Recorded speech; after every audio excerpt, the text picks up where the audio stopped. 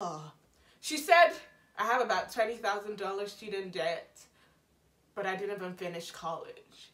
So, the school fees that Brother Barnett will not be paying. No, it's nothing to show for it. Degree. Nothing to show, no certificate, nothing. No paper.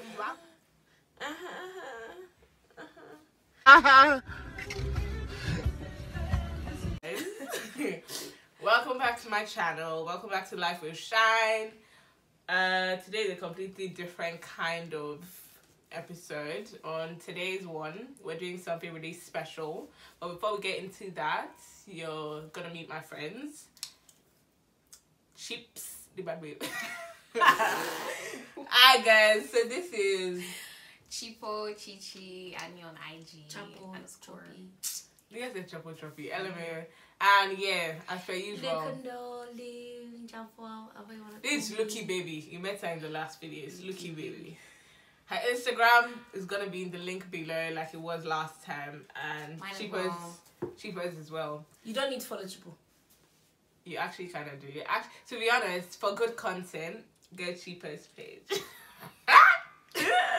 Who helps that content? Anyway, so yeah, we're back with a different kind of video today. This is going to be a review. So for those of you that know what's going on, you've probably checked out Love is Blind. That's where Love is Blind on Netflix. Some of y'all were too late to get on the show, but I mean, we move, sha. We are here to talk to you about the good, the bad, the ugly, the worst, the better, the everything, man. We're here to talk to you about essentially just our opinions on the entire show and the madness that will go, all the bad bulls, everything we're going to talk about here. So yeah, in no particular order, we're going to start with Kelly and Kenny. Kelly and Kenny on Kwanzi. Oh yeah? KK after KK. LMAO. Kelly and Kenny. I'm not gonna lie to you guys. I like every single time I watch an episode, I skipped their part. I'm not like up until like episode 5 and 6. I wasn't really paying attention to them. I feel like they never had a connection. They were just boring. They never had a connection. All they talked about was work and what. All they did was make out. After they would leave, you know, will you marry me? From there, kissing up and down. I didn't pay attention to it just never made sense. Like, to be honest, they were kind of insignificant. Like, first off, they really, I swear, they had low ass screen time. I swear, these niggas weren't giving them screen time, and to be honest, I'm happy they didn't because they didn't really have anything to offer us, right? They really didn't. So yeah, that's about Kelly and Kenny. The only time I started paying attention to Kelly and Kenny was when they had gone back into the real world. They had met their parents and whatnot. Their parents are actually so cool. No, but Kenny really tried, to be honest. Yeah, he did. He tried. It was just Kelly who just was closed off. No, she didn't have physical attraction. Even the physical, She was looking for Tani. What did she call it? I swear she was not as infatuated. She was not as infatuated in him. And she was Kelly. Please wait. Let's Google now. Explain the meaning of. Hold on. No. Infatuation in dictionary. Because what I know is that infatuation is not really the greatest trait to have. As well, you're not supposed to be infatuated by someone, but Kelly is trying to be infatuated by the person she's getting married to. Sis, wake up. Infatuation, an intense but short-lived passion or admiration for someone or something. Short-lived, sister. Marriage is a lifelong aspect. It is supposed to be a lifelong commitment. So the whole that infatuation you are looking for, God will give it to you, because at the end of the day, you cannot. You're looking for long-term commitment. You are looking for short-term infatuation. You're just looking to be excited by this person's physical attributes. We're not saying the person is not supposed to look. The person is not supposed to satisfy you. Yeah, the person is not supposed to be. I mean, obviously, you're supposed to be attracted to your partner, but it's not a pure infatuation. Attraction and infatuation know the difference. When they got to the altar and she said, "Oh," to be honest, I knew from the very beginning that she wasn't going to say no. I mean, because her whole family. That's why I said her family is actually so great. Like, her whole family recognized that Kenny was actually trying his best. Her sister was even giving her the whole pep talk on how, like, we know, like, you're usually based on physical attraction, but this is marriage. This is something else. And that's the best man she's ever brought home. She does not understand exactly. They thought that's the best man, but no, infatuation over the bad boys. Okay, You want to play games, Abby? You are Bad bad boys. What you gonna do? What you gonna do when they come for you? Now, when they come for you, you're gonna end. It's all gonna end in tears. It's gonna end in tears because that's somebody that was offering you love on a platter of gold. I mean, you wanted to go for infatuation, so you're an infatuation. You marry yourself. Moving on. Next couple we're gonna be talking about Carlton and Diamond. These ones, Diamond and Carlton, both of them were just on a totally different P. Both of them were, as per Carlton was, first off, Carlton was not being honest. Like, if you're trying to get married to somebody, from the get-go, this person has to know the essentials about you. Like, you can't be proposing to somebody when the person doesn't know you, number one. Number two, you can't be proposing to somebody that you haven't told the truth. Like, you expect this person to spend forever with you when the person doesn't even know you. That's off guard, number one. And then on Diamond's part, it was fine that she wasn't comfortable with him not being honest, but it was a bit confusing because on the night when he told her about his whole sexuality and whatnot, she was being so supportive and being like, oh, I'm gonna be here, whatever. He was even telling her, oh, you're not going to be able to stand it. And she was being on a pure of, oh yeah, I'll be able to, take it and whatnot. I'm here for you. And next morning, she's deep it and she's like, man, I'm not having none of that. But I don't know why Carlton got angry. In the sense of you didn't have, I'm sorry, yes, you were offended by her reaction the next day. But considering what you did exactly have the right to be angry. No, but to be fair, she did say I need time to think about it. So but I don't feel like he had the right to be angry because in that way of where you didn't tell someone about your sexuality. Your sexuality is the biggest part of you. We're working together. I must be. Is he looking at that guy? Or is he looking at that girl? Which one is he looking at? You just have to be open about these things. Whether it's good reaction, whether it's bad reaction, whether the truth hurts, or maybe it's too tight for other people. Just tell the person the truth beforehand, not when it's already too late. Yeah, those two were a bit crazy. Mark and Jessica. First of all, Mark looks like Momo from Penguins of Madagascar. Man, there's two things. Number one, he's not the most attractive person. No offense to you, Mark. Those eyes, man. But imagine waking up to eyes like this. Number two is a P of you are just there. Wherein, yeah, that's what you are. You are a mumu. See, they use you to sweep the ground and you are mad.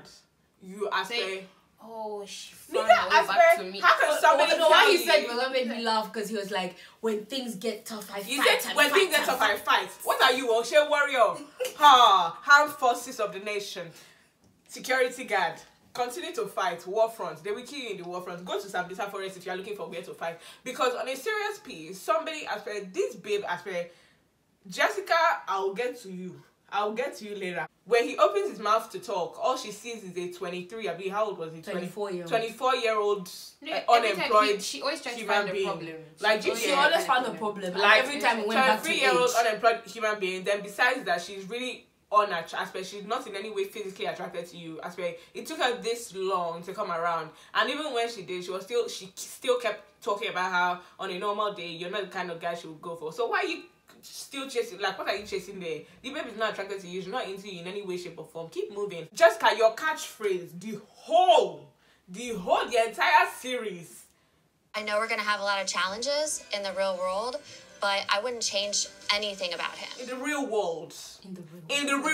Auntie, what did you come to look Jessica for? Jessica 2020 in the real world. What did you come? Why are you on the show? Why didn't you stay in the real world? We know you are 30. Omo Dadaniye, you are the oldest one, ancient of days. Why did you carry yourself to the show?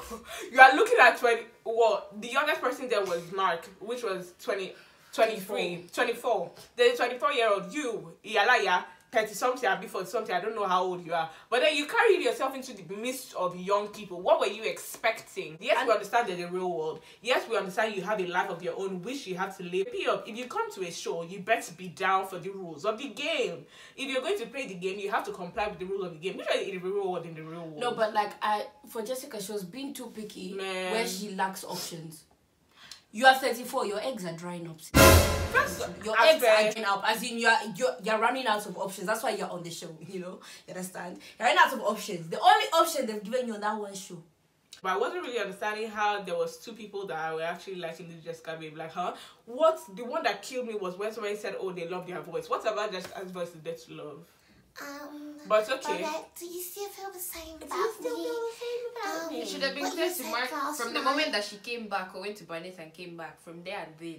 It's so crazy. Like, it's a It should ring in your head. Mark was Alarms. doing ride or die, but I don't know. For me, I think that just proves how, I don't know, insecure he is. Both of them are on a totally different pedestal. I swear, both of you are in two different stages of your life. Nigga, you are young. I swear, you're not that young, but you still have so much of your life to live. Sis she's aged. Ancient of days. She's aged. That's what she is.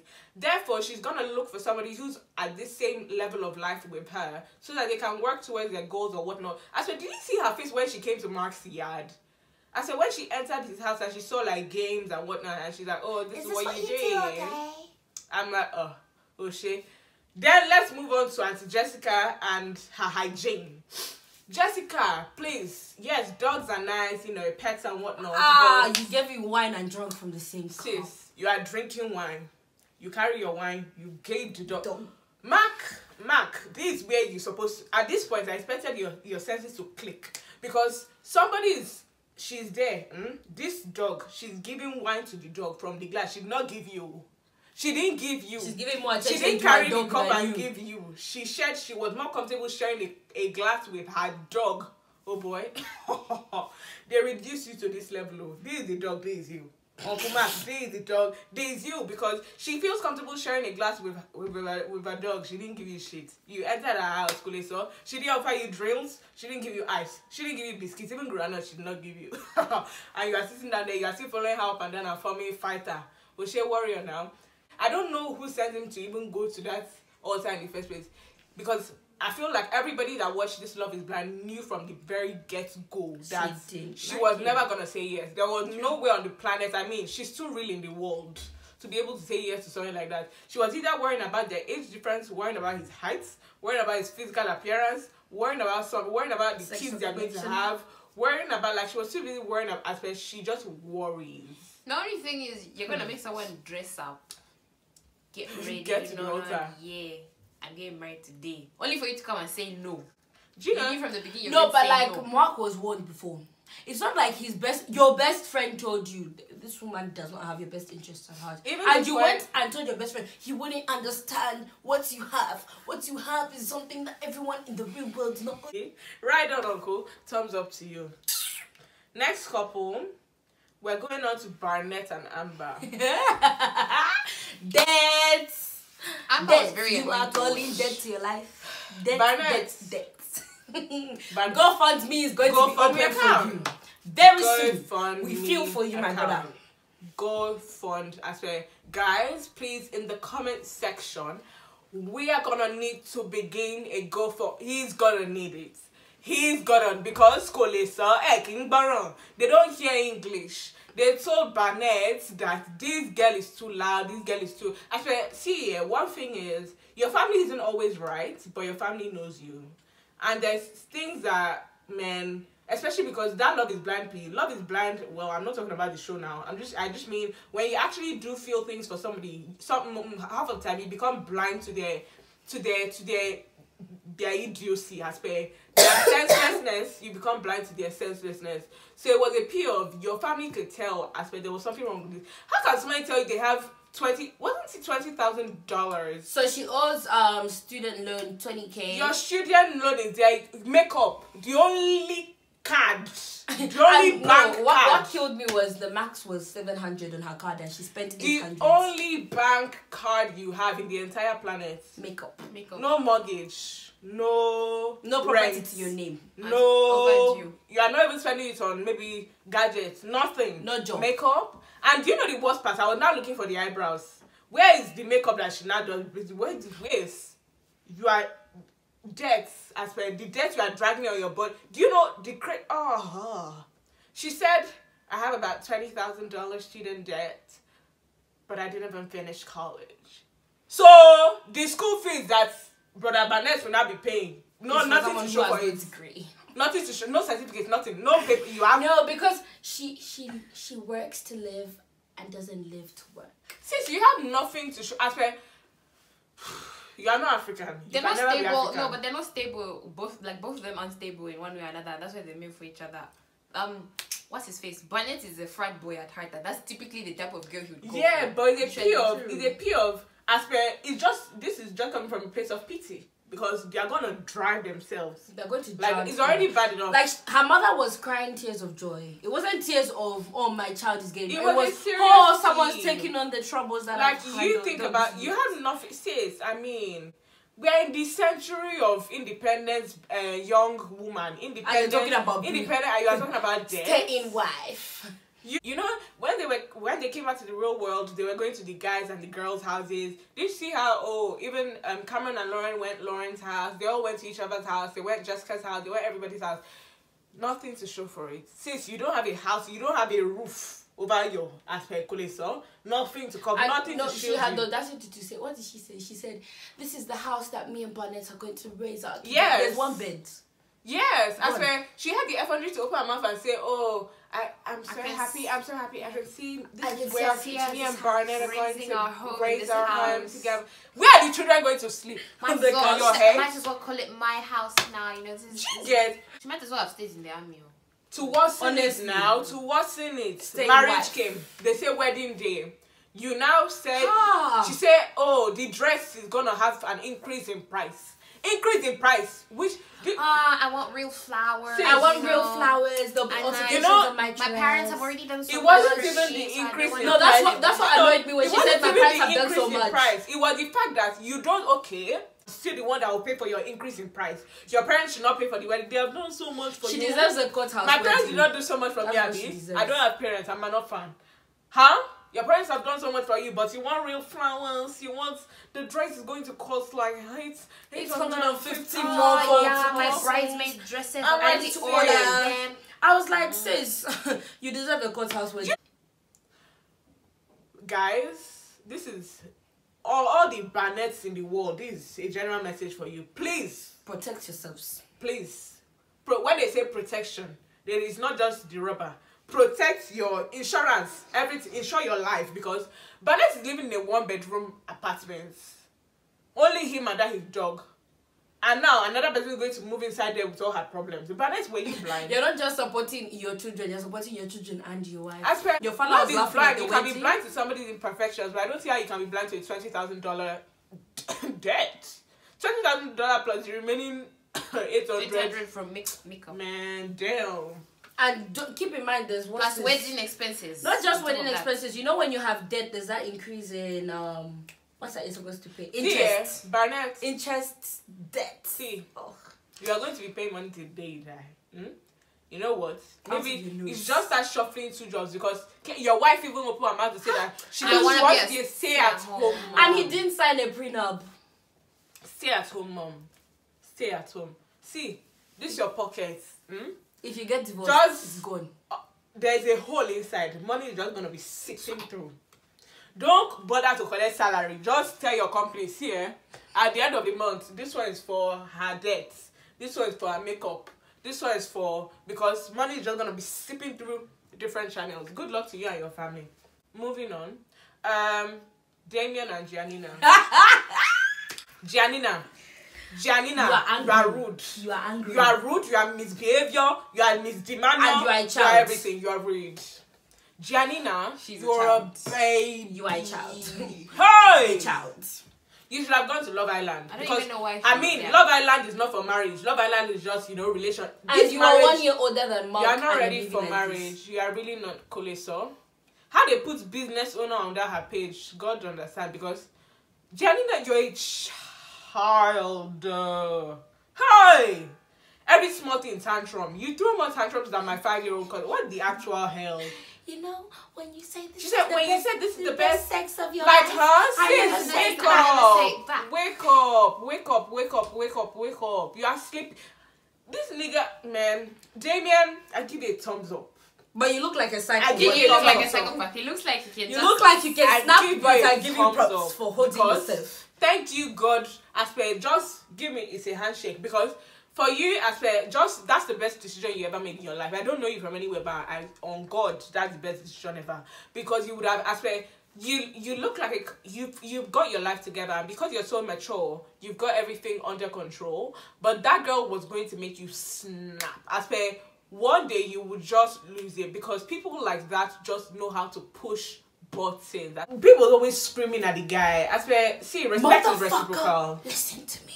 Respect is reciprocal. As per, don't come there and be doing nonsense. Babe, he was going to flip on you one day. He even saved your life. Don't be walking away because you're too immature for that, I bet. You're actually too immature. And everybody's face. From the first day she stepped into that booth, we knew it was a lifelong. See, love at first sight, that's it. We knew it was a lifelong thing, because nigga was like, oh man, oh boy, cringe. Y'all are when they say goals, you know the definition of goal as in goals. They had the greatest challenge in front of them. We always underestimate it, but being an interracial couple can be the most challenging thing in life. Somebody is fully faced with a peer of constant aspect, giving birth to your kids, and your kids are not seen as being equal as everybody else's child just because they're mixed. We're talking about you walking on the street and you can't hold your babe's hand because some idiots is looking at you from the corner of the street. We're talking of real life challenges. People say you're giving up your blackness. That's the definition of maturity, and that's the definition of love is blind. This person comes with their baggage. This person comes with challenges. But you're both able to work together and, you know, find a common ground. This babe and this guy are from two total aspects. Their worlds are like this. Their worlds apart. But they were both mature and they both had mature minds. They were able to bridge the gap between both of themselves, and they were able to work. Now they're married. That's a banging aspect. It's a banging. It banged on Cameron. Even up until when they had their bachelor's party, the guys in the house kept talking about it. Cameron was the most mature guy in the entire house. So I don't even know which one is more lucky, Cameron or Lauren, because both of you are just banging. As individuals, you are amazing, perfect. People. As per y'all are both mature. That's the only. You're focused. You're both working. As per Cameron is a rich ass nigga. As per you're both working. As per you both have, and that's, to be honest, that's what love is about. Like, that's what love ought to be. Two individuals that are independent on their own, as per independent and sufficient in themselves, coming together to form something that's out of this world. That's what they have there. They're the only couple that I feel didn't, like, the connection wasn't forced. It wasn't forced. Like, it was like, yes, they were faced with problems. Yes, Lauren had her doubts. Yes, and obviously somebody was going to have their doubts. Like I said, they were faced with the greatest challenge in life, man. But they were still able to work it out. Like, they had the same time frame as everybody else, but you can see the difference. That's what maturity does, period. Like, nobody can even tell me anything, because these are two individuals that have lives on their own. Do you see how uncomfortable Lauren was with the thought of how she had to move into somebody's house and share spaces? Compare that to Auntie Ashley, that does not have anything to her name. Amber, Brittany, Amber, that doesn't have anything to her name. This babe was so, as per the thoughts of even moving out of her own space, something she's built for herself, into another man's house to cause discomfort to him and herself, was even a huge challenge. That's what we're talking about. Man, you guys are the real OGs. Forget, as long as this love is blind thing goes on for you, y'all are the OGs. From the very, to be honest, from the very get-go, you guys banged up until the very end. And your wedding, it's a real one. That's some real ass P, man. Y'all should wake up.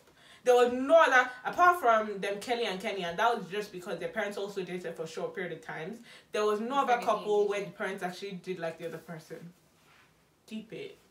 Yeah, I don't know. It was captivating to watch. It really was. I mean, I love the drama now. I like to see, not like I like people downfall, but looking at people like Bannett and co, I was entertained. That was entertaining, and it was captivating. I mean, you were actually able to see that, man, sometimes this kind of thing can work out. Like, people like Cameron and, what's her name, Lauren, they were actually able to make it work.